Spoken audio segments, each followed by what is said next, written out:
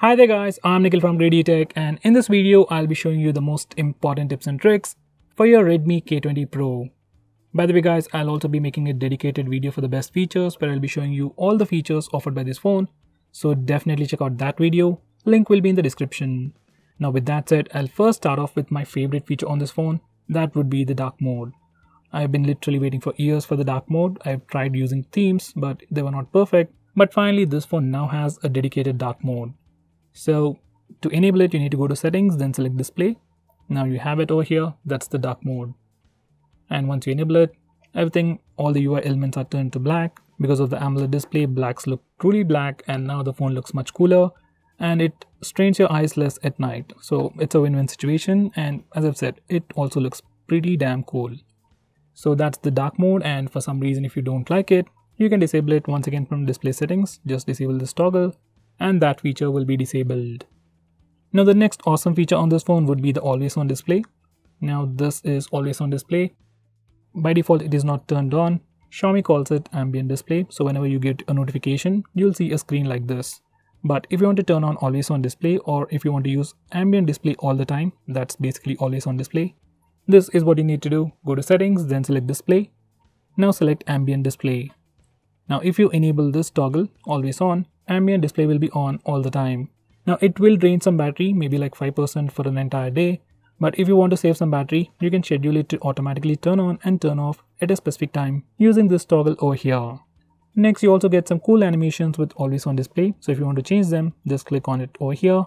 Now you get all these different animation styles for your always on display. So pick the one that you like, and once you go back and turn off your screen, that particular style or animation is fixed.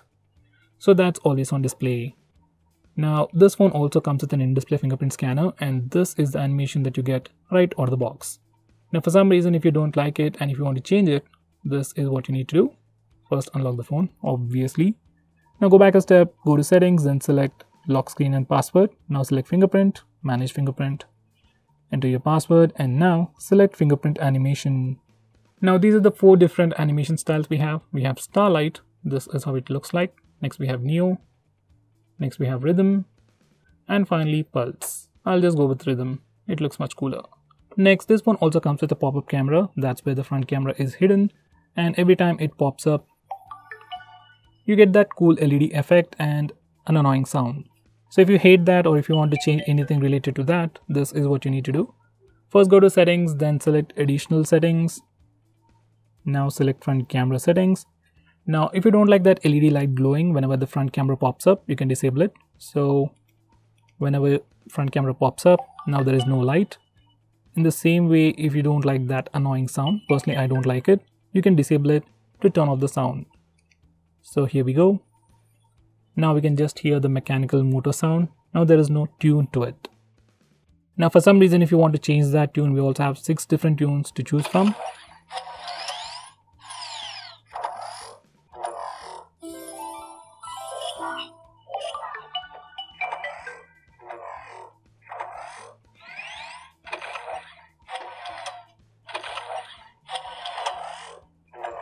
I kind of like it, so let's give it a try. Okay, I've turned off the effect as well. I'll turn it on, and here we go. Now it looks or feels more like a transformer phone. Anyway, if you don't like it, you can always disable it, just like that. Now going on next, I'll show you some camera related features, and we'll start off with the triple camera setup. So this phone has a triple camera setup, and by default it always opens up in the primary camera. So that is 1x, and if you click this dot on the right side, you use the 2x zoom, and finally if you click the dot on the left side, you'll switch to the wide angle camera. Now besides that, we can also do a nice pinch to zoom gesture to switch to the primary camera and then to the secondary telephoto lens. So that's a pretty cool gesture, and you can easily switch between cameras with just a gesture. Now going on next, this phone comes with a 48 megapixel camera, but by default it takes pictures only in 12 megapixels using a technique called pixel binning. Now if you want to take 48 megapixel pictures, you have a dedicated mode for that over here. And now whenever you take a picture, you're getting a truly 48 megapixel picture. Now if you check out the portrait mode, we have some extra options over here which were not available on other phones like say Redmi Note 7 Pro or even the Poco F1. Now on this phone, you can actually change the amount of background blur effect you want before taking a picture by just doing this. Now if you keep the number low, you get maximum blur effect, and if you increase the aperture, you won't get any blur effect. Besides that, you also have 3D lighting effects, so you can check them out from here. These are all the different lighting effects, just like the latest iPhones. Next, this one also comes with a dedicated night mode to take better pictures in low lighting conditions. Now if we go to video recording, this phone can record video in 1080p and 4K resolution at 60 fps, and it even offers electronic image stabilization. So that's pretty cool. Now let's check out the front facing camera. So we got that front camera, and even for the front camera, while taking portrait shots, we have 3D lighting effects. So once again, we can choose between all these different lighting effects. And for the first time, we can even change the amount of background blur effect we get before taking a picture. So that's pretty cool once again. Now this is a sample portrait shot taken with the rear camera, and if you click this button, you get some extra options. So the first one is to change the amount of background blur effect. Now we can't zoom in, but I hope you can clearly see it. So I can touch to focus. So now the background is blurred out and the subject is in focus. Now if I change the aperture to say f1.0, you can see the increase in blur effect. Now if I touch the background, the foreground will be blurred. So this is the new cool feature. Next we have lighting trails. So we can make cool effects like that. It's just fun to play with. Next we have studio lighting effects once again. Now to use them, subject needs to be pretty close, so that's why it's not working. But we can use it even after taking a picture.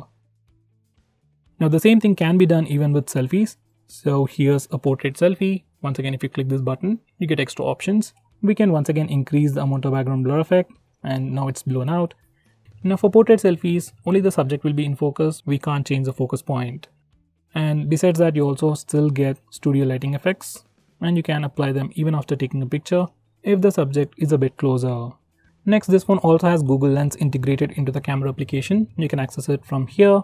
And now to search for anything, you just need to point at it and Google search will do its magic. And with just a click of a button, you can search for anything using your camera application.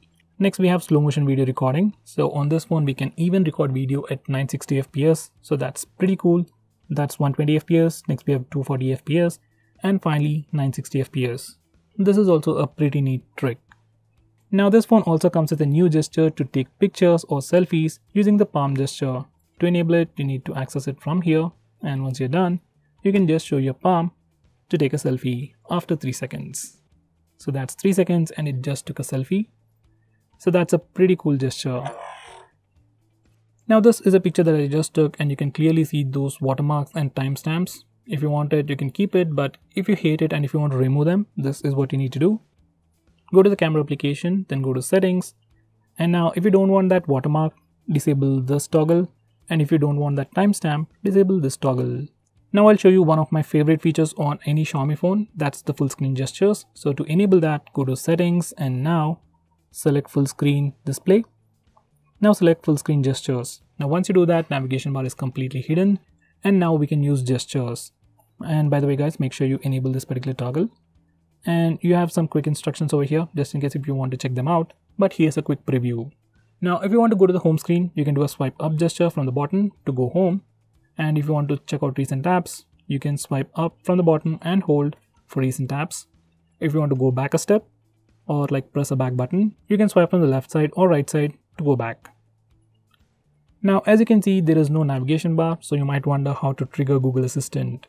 So this phone also has a neat little trick for that. So to make it work, first we need to enable a toggle. For that, go to settings, then select additional settings, then select buttons, and finally make sure you enable this particular toggle. Once you do that, you can just press and hold the power button to trigger Google Assistant. How is the weather? Right now in Hyderabad. And there we go. So whenever you just press and hold it, you get Google Assistant, and if you press and hold it for like 3 seconds, you get power options. And there we go. Here are the top search results starting. So these are the gestures and I really love them, and so far these are the best implementation for navigation. I guess even Google copied it from Xiaomi for Android Q. Anyway, do give them a try, these gestures are really awesome. Next I'll show you how to use split screen mode on this phone. Now if you're using gestures, there is only one way to use split screen mode. First you need to go to the recent apps page, Then press and hold on the application that you want to open in split screen and then click this button to open that application in the top window. And you can select the secondary application from the list over here, or else you can go to the home screen and then select the secondary application. Now, if you are using a navigation bar, like if you're not using gestures, let me just enable that. So if you're using these buttons, we have another little shortcut. So to enable it, go to additional settings, then select buttons, and now select open split screen and select long press menu button. Once you do that, you can simply press and hold this button, recent apps button, to open split screen mode. Now going on next, split screen mode has been on Android for a very long time, but even now all the applications are still not supported. So to fix that or to use all applications in split screen mode, this is what you can do. First go to settings, then select about phone. Now click on MIUI version 7 times. Once you do that, developer options will be enabled. Now go to additional settings, then select developer options and scroll to the bottom. Enable force activities to be resizable. Now once you do that and restart your phone, you will be able to use all applications in split screen mode. This is something I would definitely recommend you to do. Now going on next, if you want to display battery percentage and network usage on the status bar, this is what you need to do. First go to settings, then select notifications and status bar and enable this toggle to check out network speed on the status bar. If you want to see notification icons on the status bar, enable this toggle or disable it to hide them. I keep it on. Next, if you want to see the battery percentage, just select this option, battery indicator, and select percentage. You also have other options like graphical and top bar if you want a minimalistic design. Now going on next, I'll show you how to record calls automatically on your phone. So for that, open the phone dialer. Now click this button over here and then select call recording. And once you enable this toggle, all the calls will be recorded automatically. Now this feature is available in India but might not be available in other countries. So if you can't find this feature, try to use any third-party application. Next, I'll show you how you can change your default launcher, default browser, and so on. So for that, let's go to settings. There are actually two ways to do it. One way to do it is to select this option, home screen and recent. From here, you can change your default launcher. Just select that, and now I have Nova Launcher installed, so I can click Nova Launcher. And when I press home, it takes me to the Nova Launcher. And now I even have an app drawer that looks like this. So another way to change your default launcher is to go to settings. Now once you're in settings, scroll down and select manage apps. Now click this button over here and select default apps. Now from this page, you can change your default dialer, default messaging application, default browser. I'll set it to Google Chrome. You can even change your default music player, gallery application, and so on. By the way, from this page, you can't change the default launcher. If you want to change your launcher, you need to use home screen and recents. So from here, you can change your default launcher. Now, if you want to take a screenshot on this phone, there are 3 different ways to do that. First one is to use the buttons. Just press the volume down and power button both at the same time, and your phone will take a screenshot, just like that.